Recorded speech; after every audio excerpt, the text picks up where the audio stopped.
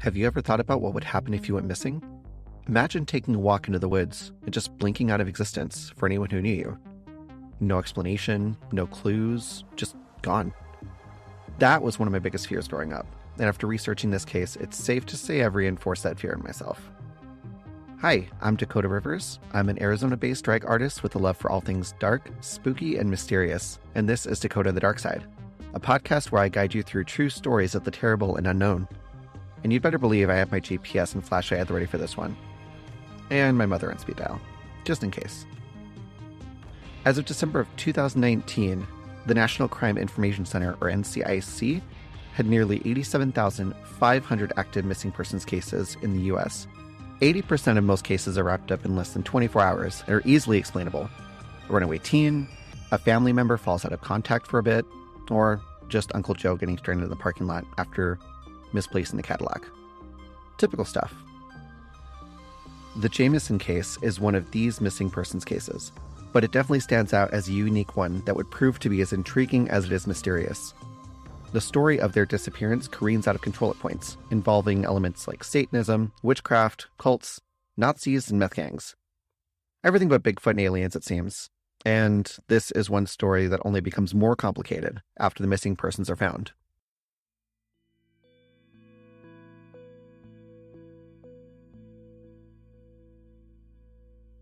On December 8th, 2009, the Jamison family seemed to simply vanish off the face of the earth. Bobby Jamison, age 44, his wife, Sherilyn, age 40, and their daughter, Madison, age 6, were already a fairly reclusive and private family when they packed up their truck with their dog, Maisie, and made that fateful final trip to the Sandbows Mountains in Oklahoma. But what led to this? What circumstances could bring a whole family to just poof out of existence? Let's just say the circumstances leading up to the incident were interesting, to say the least. Let's go back to the beginning. The Jamisons were your average church-going, nature-loving, somewhat private family. They lived in the small town of Eufaula, Oklahoma, with a population of about 3,000 residents.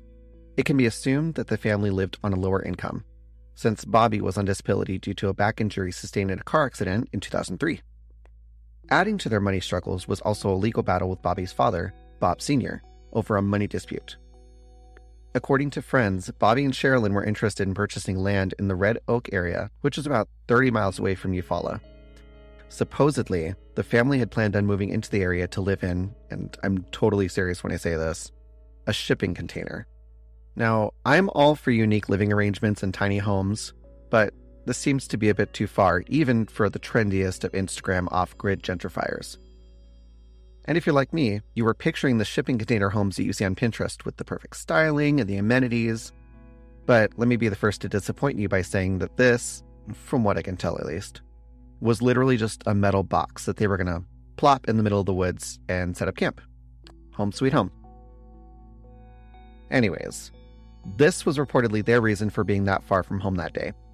Apparently, they had met with a representative of the landowner of the property that the Jamisons were interested in purchasing. A 40-acre plot, by the way.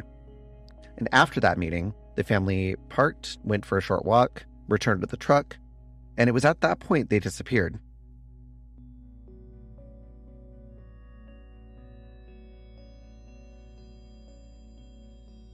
The final movements of the family can be substantiated by Bobby's GPS, which was found after the disappearance. The initial missing persons report came in a few days after the family's trip to the Sandbows area. After a weekend had passed, friends of the Jamisons had become concerned. The case was picked up by Sheriff Israel Beauchamp, who wasn't concerned at first. I mean, families decide to pick up and disappear into the woods all the time around here, right?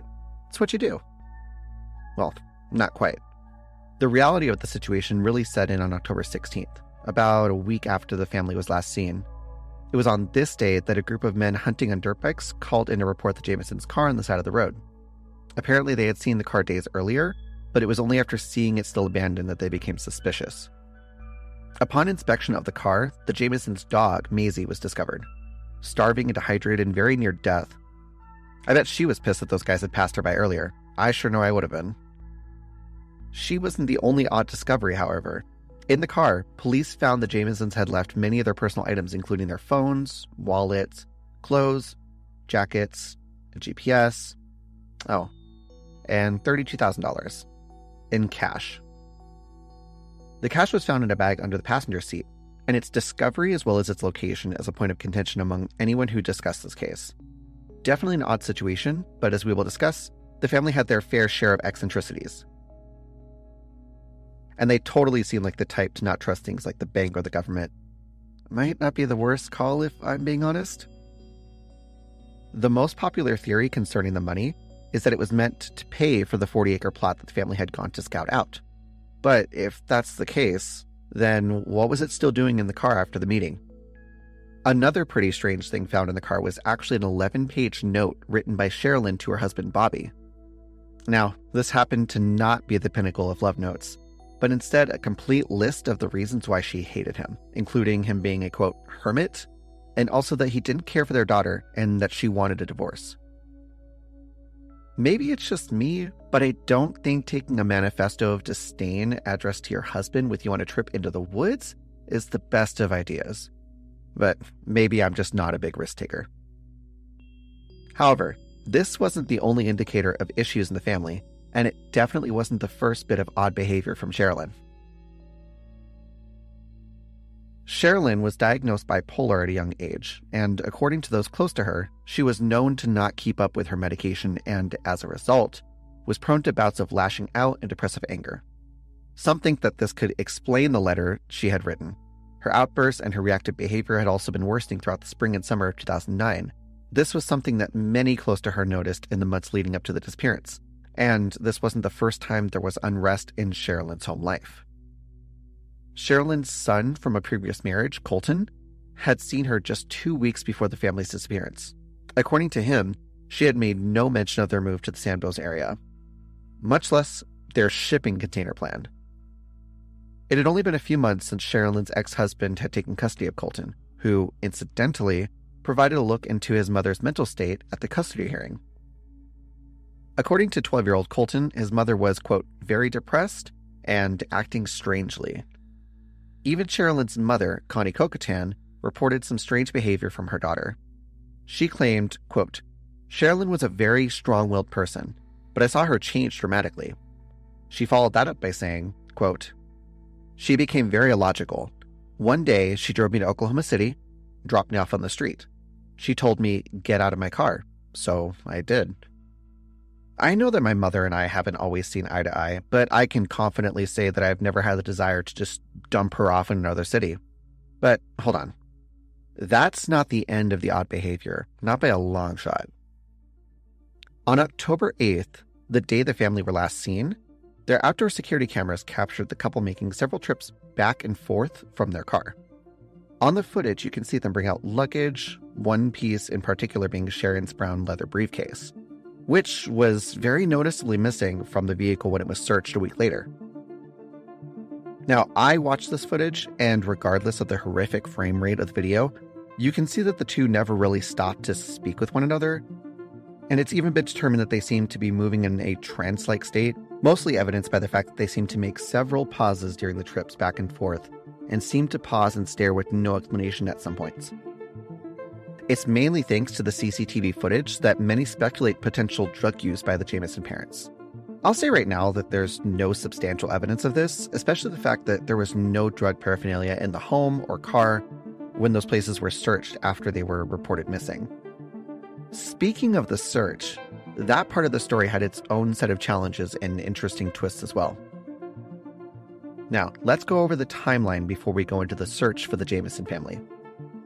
First, the CCTV footage of the Jamison home captures Bobby and Sherilyn packing up the car with luggage, their daughter Madison, and their dog Maisie, and leaving for the day. Second, they all drive about 30 miles east to meet the representative and discuss the land for sale. Third, after the meeting, they drive to a secluded area in the mountains and leave their car at least once to walk to a hill not far from where they stopped. After this, the car is abandoned for seemingly no reason, with their belongings and dog still inside. As I mentioned earlier, Bobby's GPS was found in the car, which is how we know that the family had taken the short walk. And it's also what gave investigators the first lead on the search. On the day the family's vehicle was discovered, the route on the GPS was followed, and small footprints believed to be Madison's were found along the way. It's believed the family stayed at the hill for about 15 minutes before returning. It's also assumed that during this time a picture of Madison was taken, which was found later on Bobby's phone. It's unclear what's happening in the picture, but the internet and the media were abuzz with theories about her demeanor in the photo, which portrays only the young Jamison daughter who, depending on who you ask, looks either to be laughing or in distress. I'll have this photo posted on social so you can take a look at it for yourself. But to me, she doesn't seem to be having a great time. But feel free to let me know what you think. Now, back to the car. It seems that after the Jamisons returned from their walk, they attempted to drive off. This is based on the abnormal positioning of the car on the side of the road. This in itself I find odd. I can't think of many things that would make me hastily pull to the side of the road and abandon my vehicle and my belongings. Well, except maybe a Dunkin' Donuts or Starbucks. There's a couple things. In any case, it's strange, and of course the jumping off point of a few theories all on its own. In all of those theories, however, one thing is universally agreed upon. Someone or something in the road was likely preventing them from leaving, but we'll visit that a bit later. On October 17th, the day after the discovery and search of the vehicle, a full-scale search began to attempt to find the family. This was definitely a high-priority situation, especially since the Jamisons didn't appear to be prepared to rough it in the woods in the cold for very long. The search party included hundreds of volunteers, 2 helicopters, horses, mules, quad bikes, 16 canine teams, and even a drone. It was quickly made apparent that the aerial searches would be useless, however, since the undergrowth in the area made it nearly impossible to spot anything of note. And this wasn't the only issue during the search effort either. A number of factors made it exceedingly difficult to try and carry on. When it came to ground crews, their job was made harder with roads that were poorly maintained, and there was even the looming threat of the weather taking a turn for the worse and producing flash floods. Not only that, but the timing was made even worse with deer hunting season beginning the following weekend. The search party faced the threat of all these conditions putting lives at risk if they continued, so the search was called off after about a week.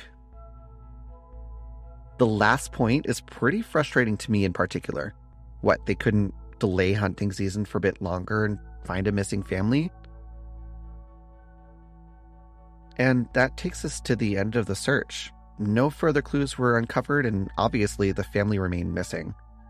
It seemed that the investigation had hit a wall. But it wasn't going to stay that way. Weeks led to months with no further answers, but still continued reassurances from the FBI and other agencies involved in the case.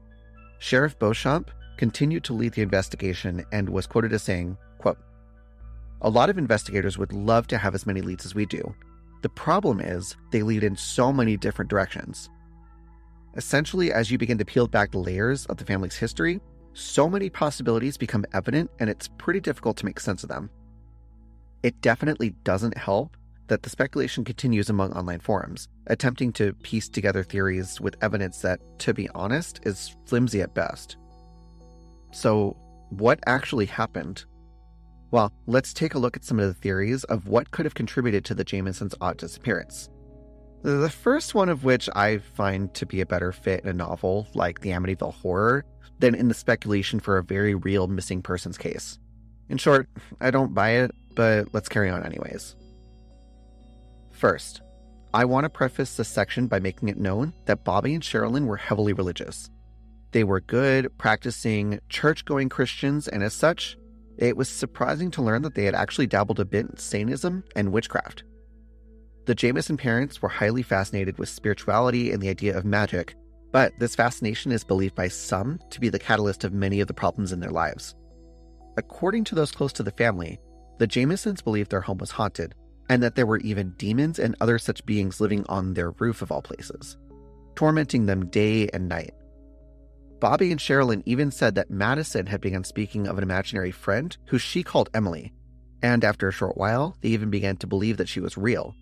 But not just that, also that she was an evil entity who also lived on the roof and joined in on the regular harassment of the family. Surprisingly, it's not just the family that reported and believed that these things were happening, it seems. A friend of Sherilyn's, Nikki Shenold, stated, quote, "But in all seriousness, that house is haunted. I don't want to sound crazy, but whenever I went in there, I felt a horrible presence. I would leave so down and depressed. Bobby, who was such a gentle man, would suddenly come at her and his eyes would be completely dead and black like he was possessed. But all is not lost in the Jamison household, dear listener. Sherilyn believed that she had the power to cast out the demons plaguing their home, and she was determined to do so. As confirmed in the later search of the home, she would leave out notes reading, quote, "Get out, Satan," in multiple places in an attempt to drive out the evil entities. Honestly, it wouldn't be my first choice, but, you do what you gotta do, I suppose. Bobby was also attempting to cleanse the household of their ghost infestation, and he took their pleas for help to their pastor, Gary Brandon, who said Bobby had approached him earlier in the year of 2009, saying he was, quote, "locked in spiritual warfare." It was during this conversation that Bobby had asked the pastor if he was in possession of any, quote, "special bullets to shoot the ghosts with," whatever that means. Obviously, it seemed that Pastor Gary Brandon was fresh out of those at the moment, so Bobby opted to purchase a satanic Bible, hoping that he would find something useful in the words of old Anton LaVey. Good luck with that, Bobby. Now, after all the haunting shenanigans, I can't say that the Jamisons were the best neighbors to have living next door, but that level of unsettling was kicked up a notch when Sherilyn extended her odd behavior outside of the home. Apparently, she believed her neighbors were poisoning her cat, and in response, she would spray paint messages on the aforementioned shipping container. A few of them read, quote, "3 black cats killed to date by people in this area," and also, quote, "Witches don't like their black cat killed." It's safe to say that even in the year leading up to the drive out to the Sandspills Mountain, things at the Jamison household were devolving for sure. And it's believed by some that it was the ghostly activity that ultimately drove them from their home to their demise in the wilderness of Oklahoma. Anyways, the next few theories get a bit more realistic, but they definitely don't lose the grandeur of the first, so don't you worry. Theory number 2. The family fell victim to a white supremacist or KKK sympathizer / associate. Yeah, it goes from one extreme to another. In the summer of 2009, Bobby needed to hire some help around the house due to his bad back. He brought in Kenneth Bellows, who worked as a handyman, to stay with the family and just ease some of the daily burdens of Bobby. Unfortunately, just like most roommate situations, it wasn't long before Kenneth began to show his true colors. The inciting factor in the friction between Kenneth and the family was when he found out that Sherilyn had some Native American blood in her family. So, like the dirtbag that he was, he began antagonizing her whenever Bobby wasn't around. This didn't last long because, frankly, Sherilyn was a badass and wasn't going to take any crap from any wannabe Nazi SOB. The interactions came to head one day when Bobby was out of town. Kenneth supposedly approached Sherilyn and got in her face, racially abusing her and getting increasingly violent. Sherilyn refused to back down, so she went into her home, grabbed her pistol, and threatened Bellows with it, demanding he leave the property. Bellows, the shining star that he was, resisted leaving for a bit, like a dumbass. It took Sherilyn shooting a few rounds at his feet to get him to scurry away, but I can imagine this pissed him off, and potentially cracked his ego a bit as well. Good for you, Sherilyn. Now, don't get too excited. It's easy to think that this incident was the event that could have inspired a murder plot from a raging racist, but Bellows was in fact investigated by the FBI, and he was cleared of any direct involvement. Apparently, he had an alibi for October 8th, but there has been speculation that he could have had associates carry out a revenge plot against the family for him. However, there is no evidence that this is the case, so we're left with another theory dead in the water. Now, if you'll remember, I had discussed Bobby's father, Bob Sr., whom the family had some friction with prior to October 2009. As it turns out, Bob Sr. was a suspect early on in the case, and for good reason. Let's explore the dynamic of that a bit more. As I said earlier, the family had an active lawsuit against Bob Sr., which was just the most recent event in the volatile relationship between him and his son's family. The lawsuit was over a money dispute. Bob Sr. had purchased a gas station and for a while had Bobby work there for free, but with the understanding that he would get a cut of the money upon the sale of the business. As you can imagine, Bobby never saw one red cent, and it soured the relationship between the father and son pretty quickly. Bobby's mother said, quote, "Bobby fought for his money, and it all turned a bit ugly. I don't want to turn Bob into a monster, but he did threaten the family. We had split up by that stage. There were a few confrontations, and we were worried, so I installed security cameras at the house." You heard that right. Bob Sr., the grandfather, was the reason that the security cameras were installed in the first place at the Jamison household. Supposedly, disputes with the grandfather had led to violence in the past, and the Jamisons were genuinely afraid that he was dangerous. According to those close to the family, Bob Sr. felt that he was above the law and had links to gangs, sex work, and even meth. It's also alleged that Bob Sr. had threatened death to the family multiple times, 2 times specifically being November 2008 and again in April of 2009. During the November incident, Bob Sr. had allegedly even run over Bobby with his car. However, at the age of 67, Bob Sr. was in poor health, and at the time of the Jamison family's disappearance, he was in a rest home.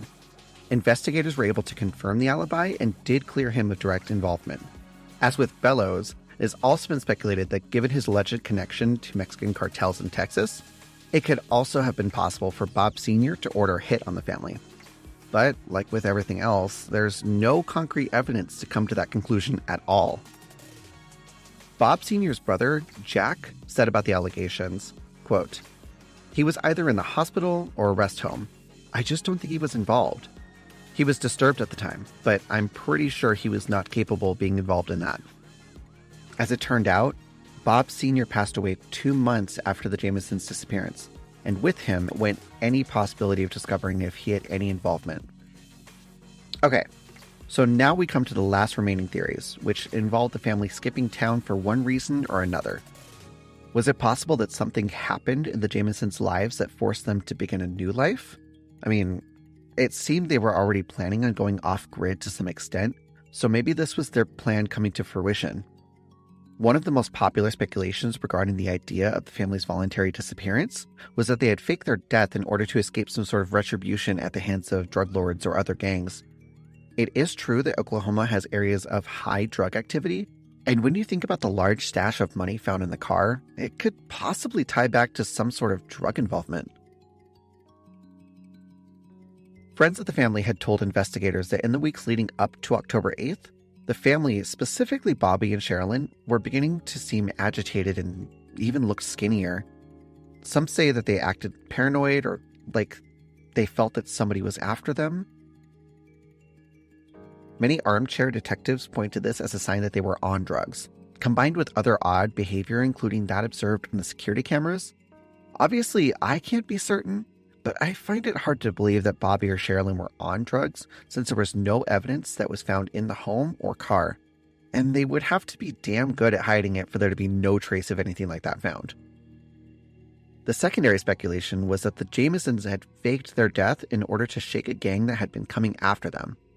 Bobby had lodged a complaint earlier that year against someone in their neighborhood for supposedly operating a meth lab out of their home.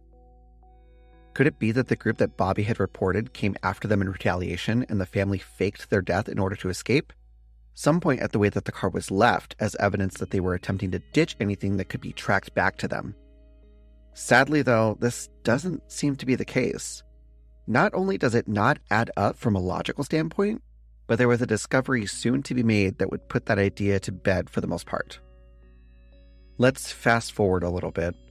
It had been 4 years since the discovery of the Jamisons' vehicle and the ill-fated search for the 3 family members. But Sheriff Beauchamp had continued on, following any lead he could to try and find a resolution. As it turns out, the family had never made it very far from their car at all. On November 16th, 2013, a man scouting for deer in the area made a pretty gruesome discovery. He discovered first a human skull, then 2 more, one being smaller than the other. After calling it in, investigators quickly took over and uncovered more bones, bone fragments, and bits of clothing. The decay of the bodies was extremely advanced, so about 18 months later, after the use of dental records and DNA evidence, the remains were confirmed to be those of the missing Jamison family. Like everything else in this case, there were very odd details about the discovery. First of all, the bodies were found in an area known as Smokestack Hollow and were located about 2.7 miles away from the location of the vehicle. If you're like me, you're wondering how in the heck such a huge search party missed the bodies. Well, turns out they were in the perfect spot to be almost inaccessible at the time. The area they were in was rarely traveled with no clearly defined path, and they were located on a steep incline. This location was inconvenient to reach at the best of times, and if you'll recall, the search effort was bogged down by bad weather at the time. The location of the bodies was also not the end of the oddities. When they were discovered, the bodies were laid side by side right next to each other. To investigators, it seemed possible that this was an execution-style homicide, a theory that was further reinforced when the one skull, presumably Bobby's, was found to have a hole that would be consistent with a gunshot to the head if an assailant had Bobby on his knees. Yet again, there are issues with this theory. The hole in the skull cannot be confirmed to be a bullet hole, since there is no exit wound, and it's also possible that given the amount of time that the bodies were exposed to the elements, scavengers and rodents could have caused damage to the remains. In the end, the cause of death for all three Jamisons is labeled as unknown, since nothing can be definitively proven. By late 2013, the case had been out of the media for quite some time, but the discovery of the remains and their confirmed identification sparked a lot of new interest. The missing persons case turned potential homicide was just too enticing for internet sleuths to pass up. So, theories were expanded upon, and new ones were even formulated. First, because of course we can't let it go, there was continued speculation that the Jamisons were a casualty in a drug deal gone wrong. The idea is that it was some sort of setup and the family was executed in order to steal from them. Many speculate that the missing leather briefcase could have contained more money that the murderer stole, but there's no way to confirm that. Could it have been an execution for other reasons? Sherilyn's mother recalled that she had heard an odd statement Bobby had made to Sherilyn before the disappearance. He said, quote, "I know where I can get the money, but I won't involve you." Could this point to some sort of debt or extortion? Could they have planned to meet with someone who stole the briefcase with more money or valuables on them? Or could the Jamisons have bluffed whoever was extorting them with the empty briefcase, and then, when the murderer found out it was empty, he exacted revenge on all three of them? Whatever the scenario, I find it unlikely. I mean, he literally said, "I won't involve you." So why bring the whole family along? It just doesn't make any sense. Another theory that has made the rounds is that the money was initially an offering to a cult.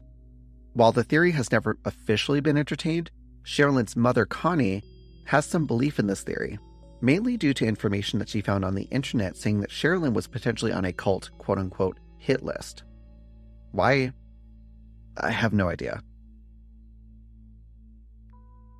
If there was any cult involvement, I would find it much more likely that if they did believe their home was really haunted, after their failure to gain help from the church or the Satanic Bible, they became more desperate and attempted to find help from a cult in the woods.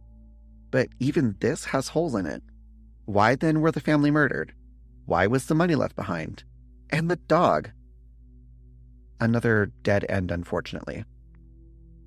While, yes, it's not entirely far-fetched to think that maybe the family stumbled upon something they shouldn't have and paid for it with their lives, I'm not sure that was the case. It could have just as easily been an opportunistic murderer or murderers. That sequence of events could look something like this. During their walk, the Jamisons stumble upon their assailants, make a run back for the car, and once there, attempt to drive off.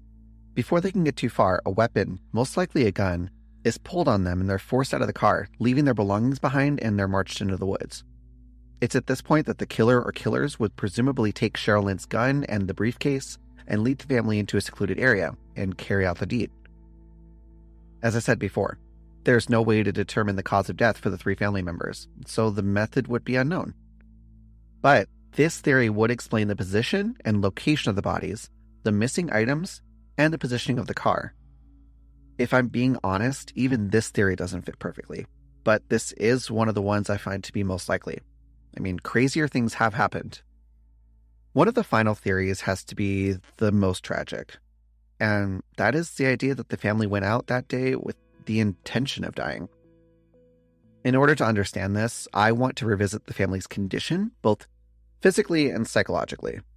Obviously, something dark was going on in the household, and it was leaving them drained in multiple ways. Not only that, but to add on to Sherilyn's mental state at the time, she had reportedly been on a downhill trajectory after the death of her sister 2 years prior due to a bee sting. And that's not all. There was also the final transfer of custody of her son to her ex-husband, as well as her own hospitalization in September of 2009, after she had attempted to end her own life. Could this explain her mental state and, by extension, the letter? And could Sherilyn be responsible for the death of the family? Well, Sherilyn's friend Nikki says no. Quote, "It, the letter writing, was her form of therapy. She would write things down when they came to her mind, but then she would move on. She loved Bobby." Again, this explanation doesn't quite work. If the family met with a murder-suicide, then where were the missing items that seemed to keep throwing a wrench in all the theories? The gun and the briefcase. Not just that, but why would they have left the dog behind? I can't imagine they would be so cruel to Maisie when, by all accounts, she was beloved and went everywhere with Madison. We can now see what Sheriff Beauchamp meant. There are so many potential leads, but not enough evidence to fully substantiate any of them. Let's go over the main speculations one more time. If you believe that the family fell to a drug deal gone wrong, then why were Madison and Maisie there? And why was the money left behind in the car? If you believe there was foul play by the grandfather, white supremacists, or even their associates, then why was nobody else besides the family seen in the area that day? And there was no strong evidence that any of the aforementioned parties were actually involved in any capacity. If you believe it may have been a murder-suicide plot, then where was the gun? And why was Maisie left to suffer in the car? And if you believe it was ghosts, demons, or something else paranormal, all I have to say is, what? The Jamison family case began pretty straightforward, but all the evidence wove a tangled weave over time where nothing comes together cleanly to form a full picture. Occam's razor says that the simplest answer is usually the correct one. And in this case, unfortunately, I believe the most likely scenario is that the family was simply in the wrong place at the wrong time, ran into someone with bad intentions, and unfortunately paid with their lives.